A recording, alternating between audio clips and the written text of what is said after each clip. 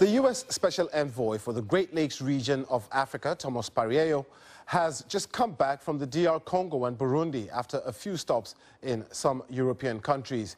He says the situation in Burundi is still grave and that he was concerned about the unfortunate military presence he saw in Katanga, DRC, as the country sets for the general elections later this year.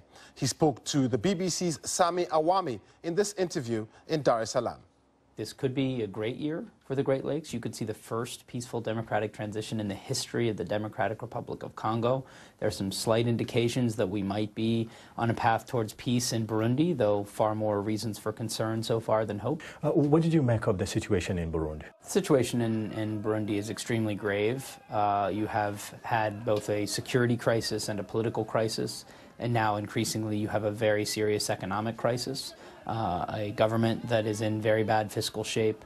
You're feeling that. That's the thing I heard most from the Burundian people, was this sense that the economy has really ground to a halt. But if you listen to officials in Burundi, but also regional officials, you would sense they are kind of saying like the situation has improved and it's not as bad as international envoys would want to portray. Last month, when the government should have been sending an olive branch about its seriousness of talks and about reforms, the High Commissioner for Human Rights documented a dramatic spike in the use of torture, disappearances, and extrajudicial killings. So the idea that there are some hardliners in the government who still believe that they can use violence and repression to solve this problem, unfortunately those voices remain present. We've also seen the use of grenade attacks by the opposition. You've seen violence on an almost nightly basis. Based on the situation right now in DRC, do you feel like the country is ready for election? The people are definitely ready for elections. The country is incredibly resilient. President Kabila deserves a lot of credit for overseeing this emergence of a constitutional democracy that really has been quite strong.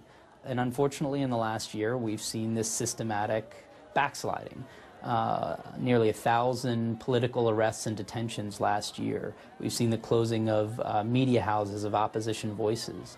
I was just in Katanga, where unfortunately they're sending military troops and tanks, all the wrong signals to be sending to ensure that this is a space. The president's called for dialogue, and there is some need for everyone to come together and have a conversation about the details. But creating a dialogue is not about sending an invitation, it's about creating the conditions for dialogue. And if you are arresting and detaining and surveilling everyone who disagrees with you, when you're disqualifying all opposition candidates for governor's races that have been accelerated forward, those are not things that are creating truly the conditions for dialogue.